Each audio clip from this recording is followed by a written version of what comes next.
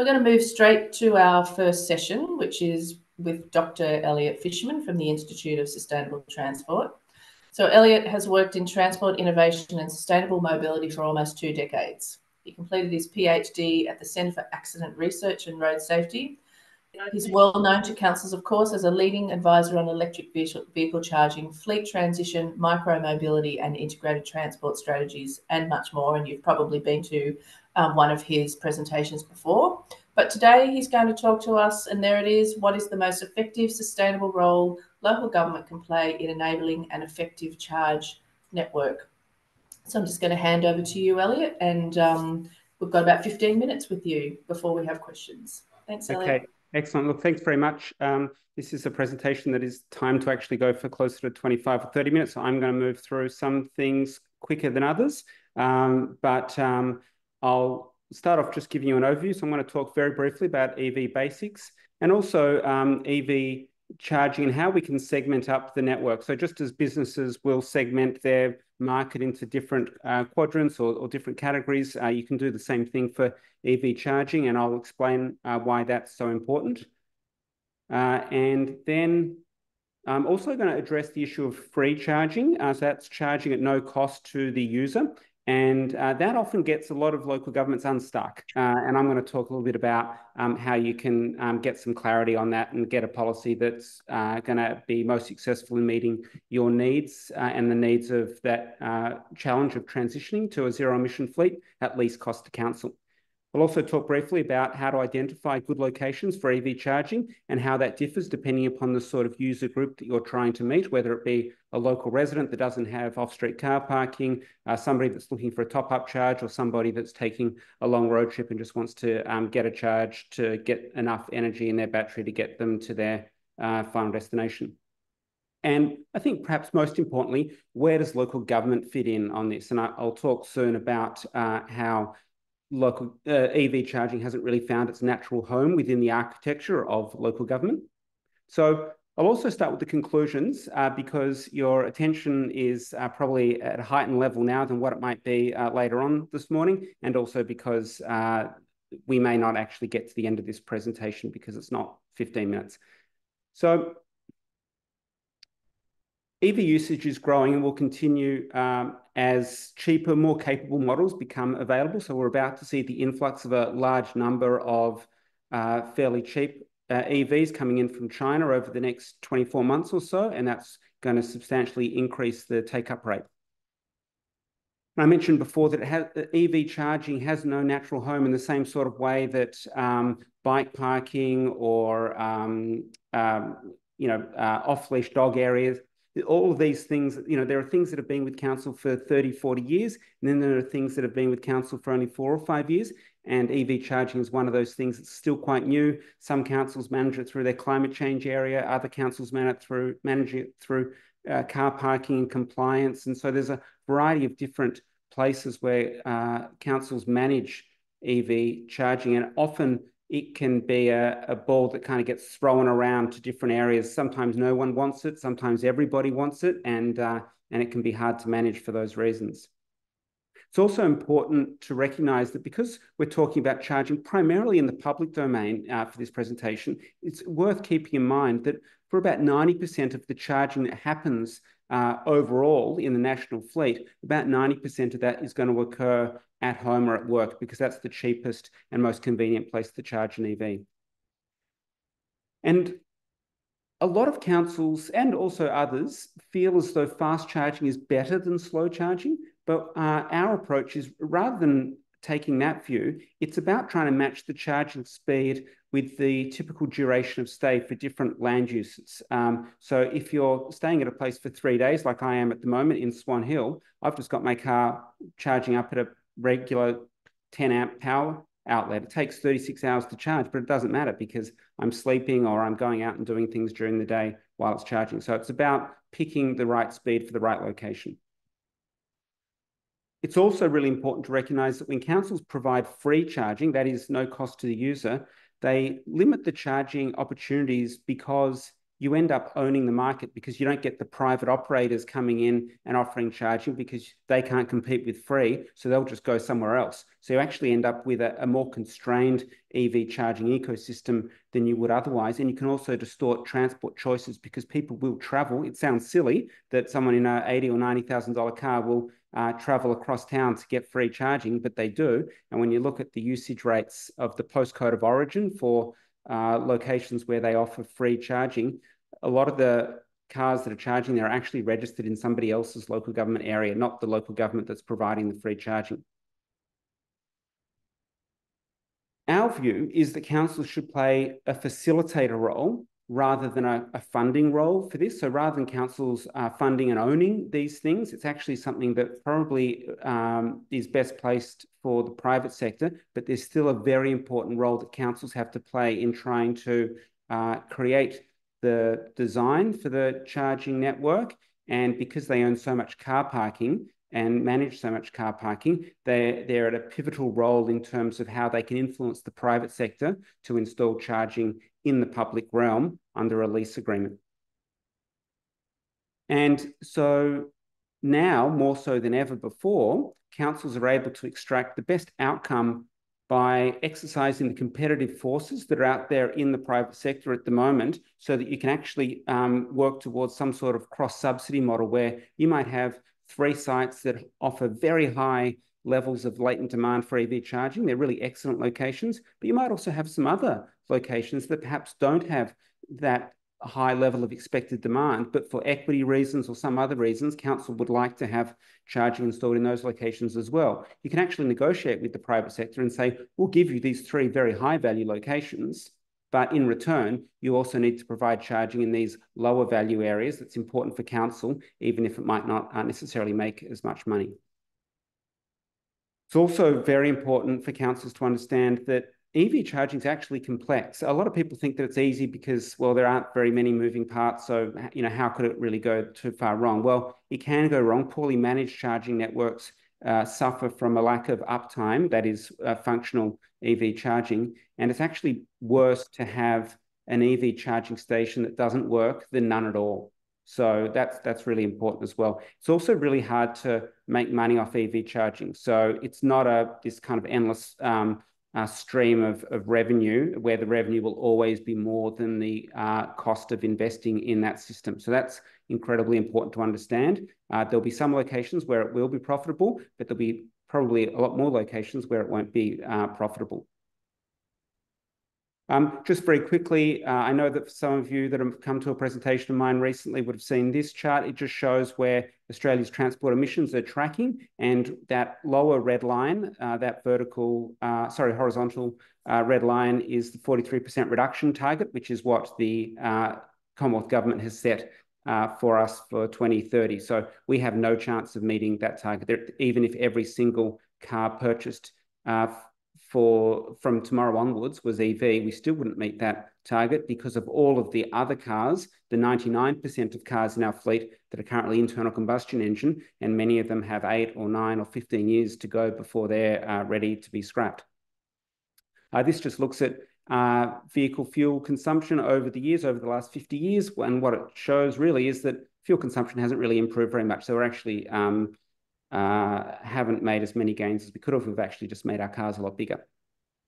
Some of you will have seen this graph, so I don't think I need to labour on it, but this is just simply put it, the black balloons are the size of the emissions per person kilometre travelled. So the bigger the balloon, the more emissions. And then the footprints at the bottom is the space consumption. The reason this is important, because I know this forum is around 4-wheeled electric vehicles, which implies that there's also lots of 2-wheeled electric vehicles, and there are. Actually, 96% of all electric vehicles are 2-wheeled, not 4-wheeled. But it also shows the highly competitive e-bikes and walking as well in terms of trying to reduce emissions and also reducing space consumption. So walking and cycling are the most effective in that, but walking and cycling aren't always the preferred modes for longer trips. And so we need to think about how we can convert the internal combustion engine cars to electric. But if we do all that, you can picture a congested street. I'm sure a lot of you are very familiar with a congested street that looks like this. If we were able to wave our magic wand and convert all of these cars to electric overnight, then the situation that looks like this today would look like this. So it's basically exactly the same, except they don't have exhaust pipes. So it's important, it's essential, in fact, for reducing emissions. But if you only look at this, if you only look at electric vehicles as your solution to reducing emissions, you won't get there, and you certainly won't get there within the timeframe that's been outlined by government. So it's all about doing more with less and creating the opportunities for people to choose the mode that is best able to meet their needs at least cost from an environmental perspective and also a space consumption perspective. So doing more with less. This looks at the growth rate of EVs over time in Australia. So about 9%, almost 9% of all new cars sold last year were EV. So we're getting there, but we had a fairly slow start. So compared to a few years ago, EVs have become cheaper.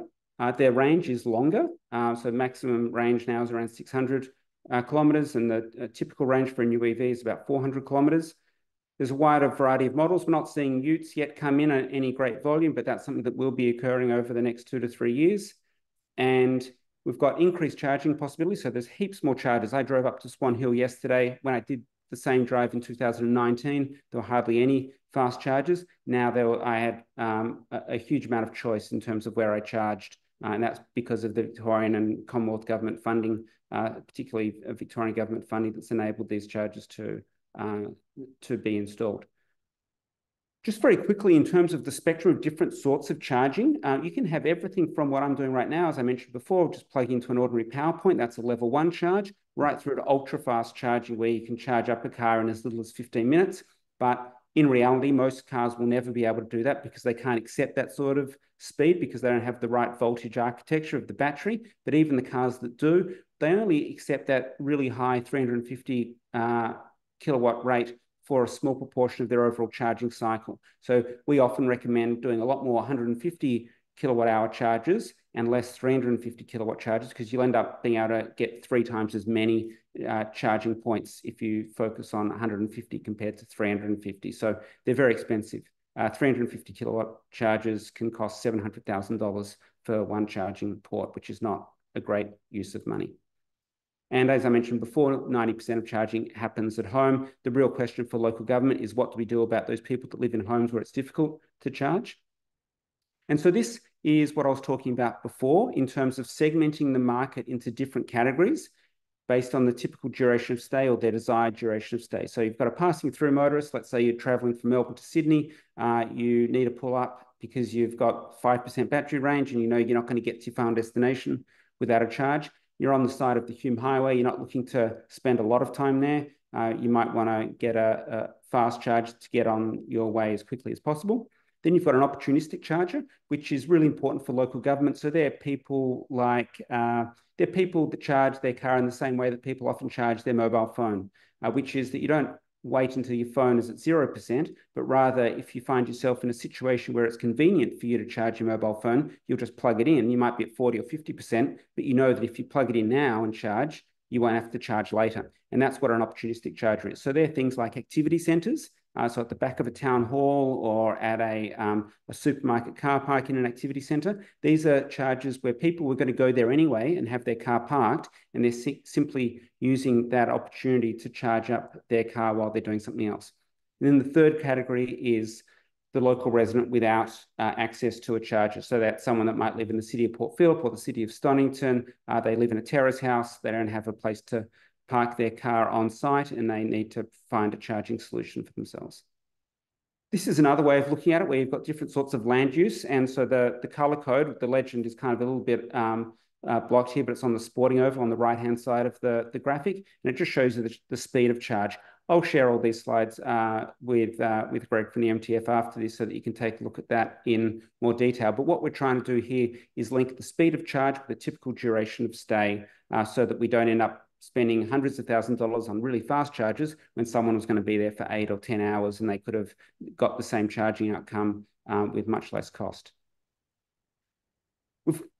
I'll rely on the timekeeper to tell me when it's time because I don't want to go over. This is the selection criteria that we use for working out where to put opportunistic charges. So they're charges for people that are maybe going to spend between half an hour and 2 hours at a shopping centre or an activity centre. So the driver's going there anyway, close proximity to a diversity of different destinations so that people can do lots of different things. They could go to a cafe, they could go to a supermarket, they could go to a library, a variety of different things. You need off-street parking typically. It's much easier to install EV charging in off-street car parking. You also want it close to fairly high volume roads as well, because that's basically the equivalent of footfall. You know, retailers often look at footfall, how many people are walking past the shop. High volume traffic roads are a good indicator of the busyness of a future charging station.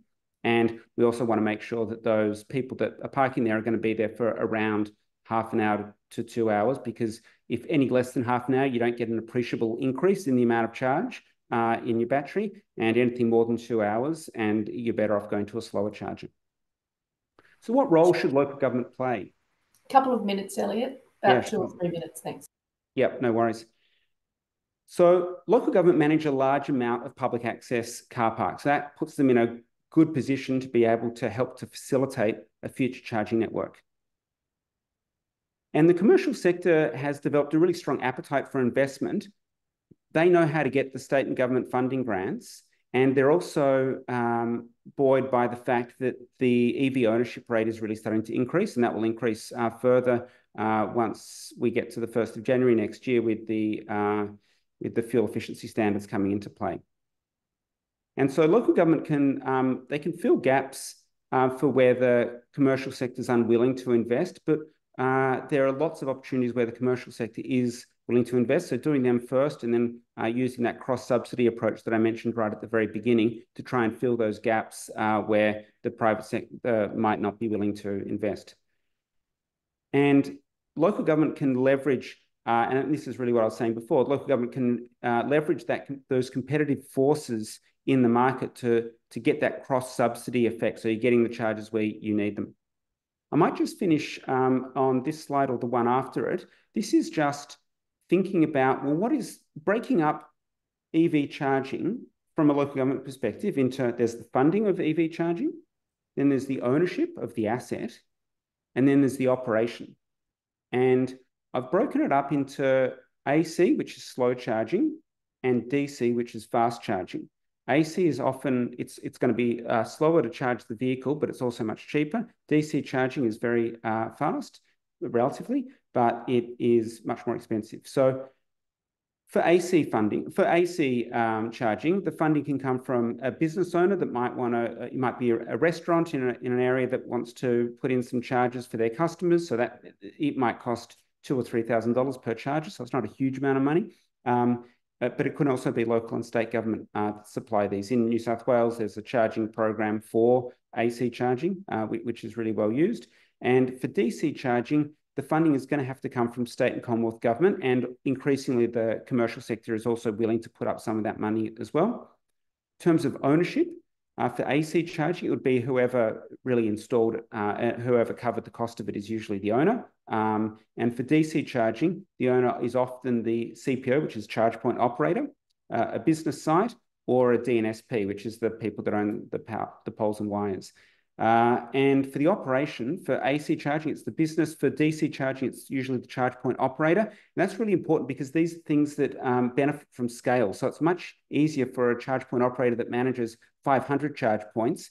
The amount of work they need to do is about the same as somebody that just manages 6 charge points. So it's actually benefits from scale. So there's a handful of businesses that specialize in this, and they're much better able to remotely manage the network and do all the kind of technical and complex things that a charge point operator, that an operator would need to do in order to make sure the chargers are operating effectively.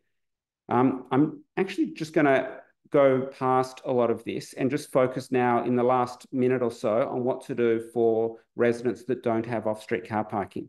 So our recommendation is kind of this 4-step approach of, you find the cluster of housing typologies, you can use the census to do this, that makes it difficult to charge off-street. So that's like terrace houses and apartments that can be complex to install charging in. you want to find a place that's close to where residents would typically park overnight. So somewhere either in their street or one street over, maybe 200 metres from their their residential address. You're looking for places where you can install either curbside or off-street, but off-street is better because the charging port on vehicles is in different parts depending upon the model of car. So it makes it hard for curbside sometimes because the cord has to reach over to the other side of the car for some vehicles, but not for others. Whereas off-street, you can kind of reverse in and go nose in or tail in depending upon the configuration of your car and where your charge port is.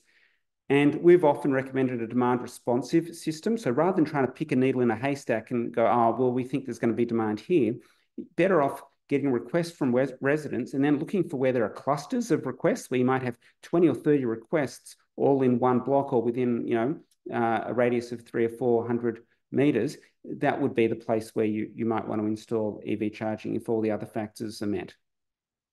And this is just some of the examples of ways in which you can meet that demand for EV charging on street. These are curbside. It doesn't have to be curbside, of course, but this is some of the examples from different parts of the world where that's been done. So look, I might pause there so that we've got plenty of time for questions. And in the slide set that I'll send through, there'll be some other slides that I didn't get to talking about today. Great. Thanks, Elliot, so much for sort of whizzing through that. There's a lot in there. And yes, I mean, I've definitely learned a number of things, but particularly that one around, how you get equity in that cross subsidy by saying, yep, well, yes, you can have the high value sites, but we'd also like you to put some over here as well. So that's great. Now, it doesn't look like there's any questions in the chat, and I'm just going to do a quick zoom through if anyone's got their hand up, but it doesn't look like. Does anybody have a question for Elliot? You may possibly still be processing all of that information. Jane, you've got one? Yes, just to get the ball rolling, Elliot. How would you place Victoria compared to other states when it comes to the sorts of infrastructure that we have? Are we leading the pack, behind the pack, in the middle? Just some comments from there, if you could, please, Elliot. Yeah, sure. So I think the Electric Vehicle Council have like a report card that where they rate each of the Australian jurisdictions, and I think Victoria gets around a 6 out of 10, whereas ACT and New South Wales are hovering around 8 or 9 out of 10. And I think the reason why Victoria doesn't perform quite as well as some of those other jurisdictions is because we don't have as strong a policy and funding program for EV charging. It's not differentiated enough as well in terms of funding for apartments, funding for destination charges, where you might get a country town where you put in 11 kilowatt chargers, or at businesses. It's, as far as I can tell, it's restricted really to DC charging. And the scale of the charging stations as well are often fairly small. Partly that's just an artifact of when these schemes were devised 4 or 5 years ago and the demand wasn't there. But some of the places that they've installed chargers don't offer any opportunity for expansion. And one of the criteria that we often recommend for councils is when you're recommending a spot, consider whether there are opportunities for expansion or not, because if you can't expand it, then it may not make sense 5 or 6 years down the track. I think we've also got a fairly antiquated policy on the plug type. So in broad terms, there's 2 sorts of DC charging plugs. There's CHAdeMO, which only a very small number of Japanese vehicles use, and then everybody else, so 98% of all the other cars, use the CCS plug. And we've got a 50-50 split in Victoria, even though less than 2% of all charging stations at DC charging use the CHAdeMO plug. So we've basically halved the productivity of our charging stations because of our commitment to a plug that has no future. And the federal government has now said that they won't fund charges where there's that 50-50 split. They want to see about 75% of all the plugs being CCS. And CHAdeMO, if you're going to do it at all, could only form 25% or so. So I think there's a lot more that Victoria could do to help catch up to at the ACT in New South Wales, for example. Thanks, Elliot. I'm on mute. You're on mute, Bernadette. Sorry. We've got 3 questions and 3 minutes. So I'm going to throw to Vincent from Kingston. Hi, Elliot. Thanks for your presentation. Always very insightful. And yeah, really interesting to hear too about your recommendations for AC charging, particularly for on-street. Certainly know that in Europe, that's a big part of the equation, given the mix as well of greater density, of course, and housing typologies. It's something that we're looking very closely at as well, particularly around the densification of some of our major activity centers. And planning for those changes in parking reform that are coming down the pipeline for less parking in areas where there's good transport access. What do you think is the opportunity and also some of the challenges for thinking through encouraging that transition, but also working with car share operators so that ultimately we're not also encouraging so many vehicles on the road as well for EV charging and AC on street specifically?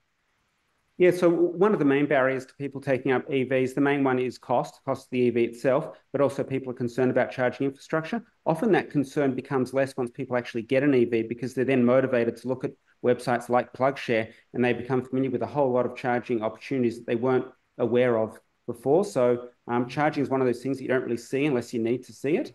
So that's I think really important to recognise. What was the second part of your question? Sorry, Vincent? It was really around the opportunities and challenges for working with car share operators to install, EV charging on street, for example, so that people have that option essentially of not having to own a car. Yeah, look, I think it makes a lot of sense for car share operators to do that, but it doesn't make a lot of financial sense for the car share operators themselves to do that until we've reached a point of price parity. So it doesn't cost any more for a car share operator to buy an EV. So something like Clean Energy Finance Corporation bridging the gap between the difference between their regular cars that they provide compared to a similar sort of model, but as a zero emission form of transport, an EV, I think would make a lot of sense. And it would also help, I think, to encourage people to give EVs a try that haven't previously. So I might just leave the answer there because I know that we've got a couple of other questions that I want to get to. Yeah, look, we've actually run out of time and we've got a very hard time limit with one of our other presenters. So can I ask, Elise, I know you had a question. Could you pop that in the chat and we might pass, if anybody else has questions that they thought of for Elliot, Jane can pass those over to you, Elliot, if that's okay. And apologies, we've had to really stick to time this morning. Thank you so much for joining us and sharing your expertise and research and experience of this. We really do appreciate your time. So thanks again for joining.